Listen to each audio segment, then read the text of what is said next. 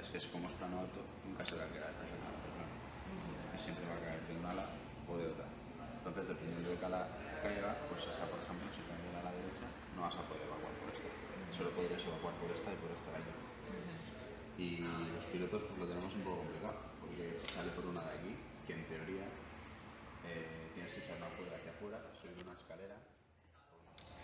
Buenos días a todos, bienvenidos de nuevo a esta serie de entrevistas que estamos realizando con antiguos instructores de vuelo que trabajan con nosotros en Panamedia. Hoy vamos a realizar la cuarta y última de estas entrevistas, por lo menos podríamos decir de la última, de la primera temporada. Hoy contamos con nosotros con Pablo Vidal, que actualmente trabaja como copiloto en Swiftair y que está volando un ATR.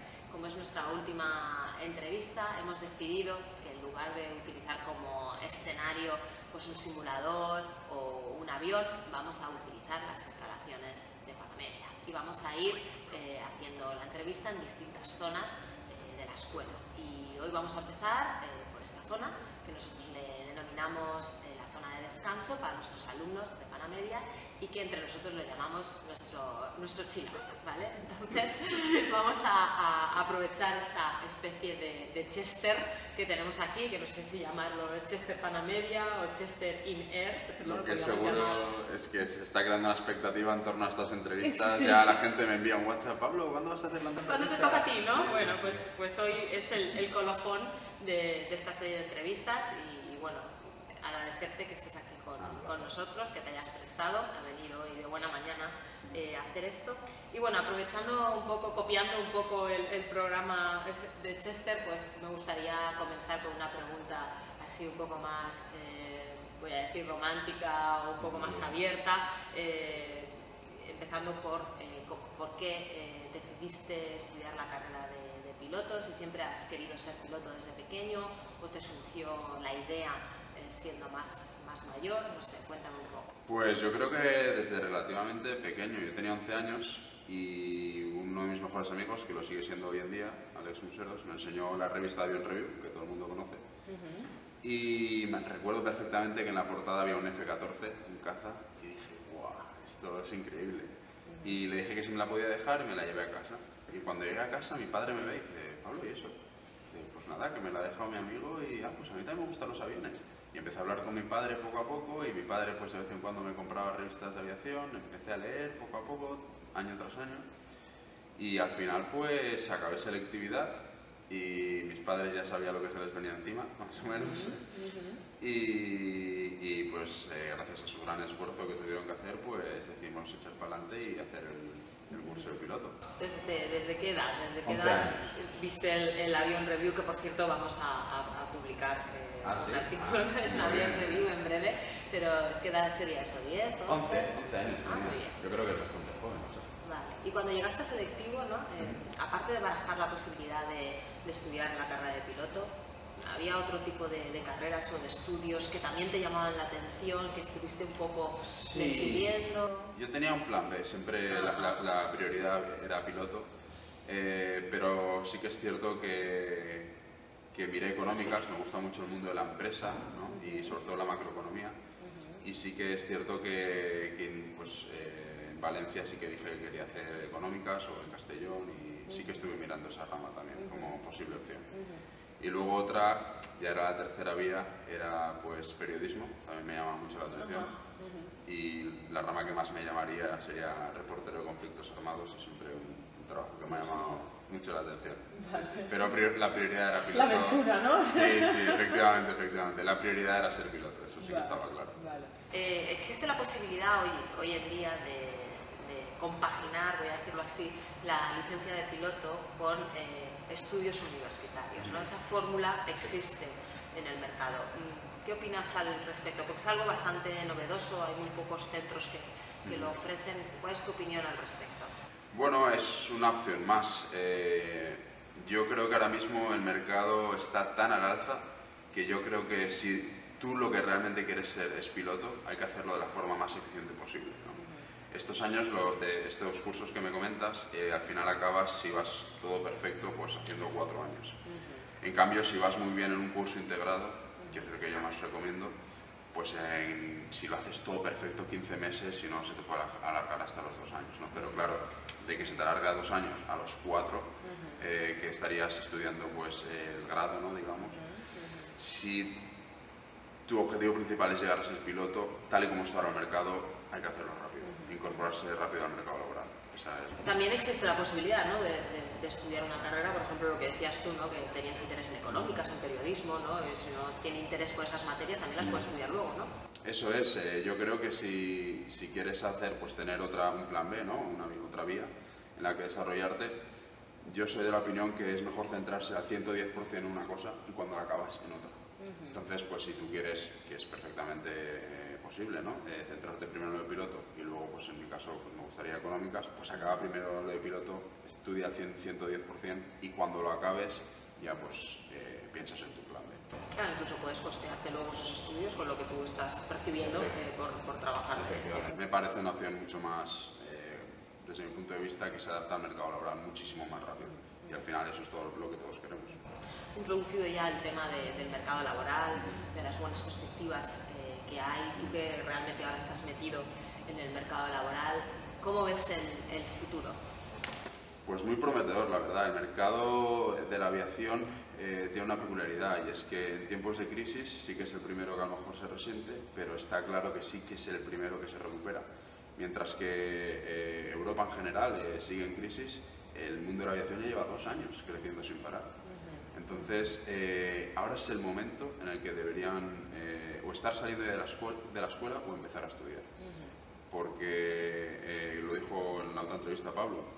Pablo seguía, en Europa se esperan, según Boeing, 50.000, Airbus va un poco más allá y dice que casi 60. Entonces, pues es el momento ahora mismo de estar estudiando, de empezar a estudiar. ¿Los crees tú? ¿Crees estos estudios de Boeing y de Airbus? ¿O igual han exagerado las cifras? No sé qué decirte, tampoco soy un estadista, pero lo que sí que está claro es que el crecimiento que estamos viendo ahora mismo, en mi corta vida, no lo había visto nunca. Y hay que aprovecharlo. Estas oportunidades, a saber cuándo vuelven a pasar, y ahora es el momento y ahora es donde hay que estar. Me ha gustado mucho lo que has puntualizado de que se observa un crecimiento en Europa, pero hay otros países, otros continentes donde siempre ha habido trabajo, ¿no? Incluso cuando aquí en Europa estábamos en crisis, uno siempre tiene la posibilidad, ¿no?, de recurrir a otras áreas. Eso para es. volar. Está claro que en la profesión de piloto no puedes decir, no, yo quiero ser piloto pero me quiero quedar en Valencia, o me quiero quedar en Madrid. Creo que es una perspectiva errónea a la hora de afrontar esta profesión y efectivamente hay que abrirse al mundo. Europa es tan buena como Asia para trabajar o tan buena como América en general. Asia está claro que es la parte del mundo, la región del mundo que más crecimiento está en general, no solo en aviación. Entonces, si puedes aprovechar una oportunidad, pues ¿por qué no? Efectivamente. Háblanos un poco también, en tu opinión, esta diferencia que hay entre las licencias, ¿no? Está la licencia americana, luego está la licencia europea. En tu opinión, ¿cuál es mejor, cuál es peor, cuál tiene sus ventajas, sus inconvenientes? Nosotros aquí, evidentemente, es la europea. Cuéntanos. Hombre, pues la única diferencia es que la legislación es diferente, ¿no? Entonces, pues los americanos aplican su legislación y por lo tanto tienen su licencia específica. En Europa, pues estamos todos un poco más cohesionados, los países están un poco más cohesionados en el ámbito de aviación y entonces pues tenemos todos los países que forman, bueno, no todos, unos pocos más también de la Unión Europea, pues tenemos la misma licencia, ¿no? Yo si estás en este momento en Europa, yo recomiendo sacarte la europea. Además también es que el crecimiento en Europa va a ser mayor que el de en Estados Unidos, por ejemplo. Y claro, la americana, decimos americana, pero realmente solo Estados Unidos, porque la canadiense es otra, la mexicana es otra. Entonces tú, si estamos comparando la americana con la europea, realmente estás comparando la de Estados Unidos con la de toda Europa. Entonces yo creo que ahora mismo, sobre todo si tú vives aquí, vale mucho más la pena decidirte por la licencia europea que por la americana. Hemos estado hablando también del futuro, ¿no?, del futuro laboral, profesional. En tu caso en concreto, actualmente eres copiloto en Swiftair, estás volando el ATR. ¿A qué aspiras tú a nivel profesional? Tú que ya estás introducido en el mercado laboral, ¿qué forma tienes tú de promocionarte, de crecer? Pues mira, si te soy sincero ahora mismo, Montse, estoy disfrutando mucho del momento. La verdad es que Swiftair es una compañía un poco peculiar, ¿no? No es como una compañía, digamos, convencional. y eso me da la oportunidad de ir a diferentes sitios, ¿no? Y ahora estoy disfrutando mucho el momento. Sí que es cierto que pues, en algún momento me pica un poco el hacer largo radio, ¿no? El poder volar pues, desde España o desde Europa en general pues, a Asia, ¿no? A África o América. Sí que es verdad que me gustaría llevar un avión un poco más grande en ese sentido. Pero no es algo en lo que me esté centrando ahora mismo. Me estoy centrando, a lo mejor sí que me gusta, porque como sabes he sido TCP anteriormente, y sí que me gustaría dar instrucción de TCP. Eso sí que es algo que me gustaría llevar un poco paralelamente a lo de copiloto, porque el mundo de TCP me gustó mucho, disfruté mucho del trabajo. Y claro, ahora ser el copiloto como que, aunque sigo trabajando con ellos, pero no estoy ahí detrás con los TCPs. Y me gustaría de alguna forma seguir un poco esa progresión. ¿Cuál es la relación actual que existe a nivel de tripulación entre esos dos colectivos, ¿no? El colectivo del copiloto, el comandante, ¿no? La tripulación técnica y luego la de vuelo? En general, en Swiftair, tanto en otras compañías españolas que estoy viendo, la relación es muy buena, es excelente. Todo el mundo tiene muy claro que son tan importantes los TCPs como los pilotos en general. Un avión no sale si no hay TCPs, y un avión no sale si no hay copilotos. Por lo tanto, no tiene por qué haber una diferencia. Cada uno tiene sus funciones y sus funciones son diferentes. Pero la importancia de esas funciones es la misma. Y yo creo que eso en España todo el mundo lo tiene muy claro. Entonces la relación, pese a que hay una puerta, por seguridad tiene que haber una puerta entre lo que es el cockpit y el resto de la cabina, no es una puerta psicológica, ¿sabes? No hay una barrera ahí entre TCPs y pilotos. Y eso, a la hora de, por ejemplo, una emergencia, eso está muy bien, porque el trabajo en equipo se influye, las emergencias se solucionan muchísimo más rápido. Si en cambio tú tienes una barrera psicológica entre lo que son copilotos o pilotos en general y TCPs, pues puede haber que haya algún fallito, ¿no? Que no debería haber. Cuéntanos un poco en qué consiste el día a día de la vida del piloto, ¿no? Porque yo entiendo pues, que estaréis siempre por los aeropuertos, por los hoteles, uno no sabe muy bien cuándo come, cuándo cena, si duerme en casa, si no duerme en casa, los madrugones, no sé, cuéntanos un poco la vida real del piloto, ¿no? Porque desde fuera se ve con mucho glamour, ¿no? Pues voy a lugares paradisíacos, voy a hoteles fantásticos. ¿Esto es realmente así? ¿O no? ¿O a veces sí, a veces no? A ver, el día a día del piloto. Claro, el día a día del piloto, sobre todo un piloto Swiftair, es un poco peculiar, porque Swiftair hay que tener en cuenta que es una compañía charter, entonces trabaja según contratos. Hay contratos que son más largos, otros que son más cortos. Y también es que Swiftair hace tanto carga como pasaje, entonces ahí también hay diferencias. En el ejemplo de la carga se vuela de noche para no congestionar los aeropuertos tanto. Si de día coincidieran los vuelos de pasaje con los de carga, el espacio aéreo y los aeropuertos se congestionarían. Entonces, claro, la carga es dura, sobre todo si tocan muchos días seguidos, porque estás volando de noche. A lo mejor tienes que estar en la oficina preparando ahí los papeles del vuelo a la 1 de la mañana. Y claro, estás volando hasta las 8 de la mañana. Y solo son 7 horas de trabajo, al final. Pero claro, te ha destrozado, digamos, toda tu ritmo, ¿no? de vida, por decirlo de alguna manera. Entonces la carga, si se hace muchos días seguidos, sí que puede ser un poco cansada, tienes que cambiar tu horario. Yo lo que hago, por ejemplo, es vuelo la carga, me voy a dormir, me despierto a las 3 de la tarde, ya pues tengo la tarde para hacer mis cosas, tal, y ya pues enlazo, me voy directamente al aeropuerto a la 1 de la mañana, trabajo, vuelvo, duermo. Eso sería un poco la rutina de la carga. En el caso del pasaje, lo explico muy bien en la entrevista a Vicente, pues tienes o de mañanas o de tardes. Las mañanas te toca levantarte a lo mejor 3:30, 4 de la mañana, para el despegue a las 6 de la mañana y no acabas hasta mediodía. En el caso de la tarde, pues te vas a trabajar a mediodía y no vuelves pues a lo mejor hasta las 10, 11 de la noche, más o menos.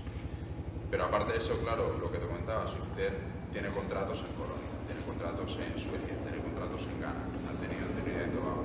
Entonces, pese a que mi base oficial es Madrid, al final de la jugada en Madrid estoy bastante poco, porque me han enviado a Trinidad y Tobago, me han enviado a Suecia, me han enviado a Colonia, entonces a Las Palmas también, por ejemplo, a Ibiza.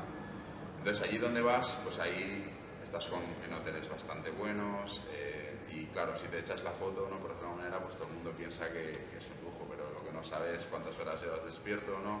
O cuánto tiempo llevas sin ver a tu familia, etcétera. Pero a mí eso me gusta, a mí el hecho de que me saquen, por ejemplo, a Ghana un par de meses, que se lo he pedido a mi jefe de flota a ver si ve el vídeo y me envía para Ghana,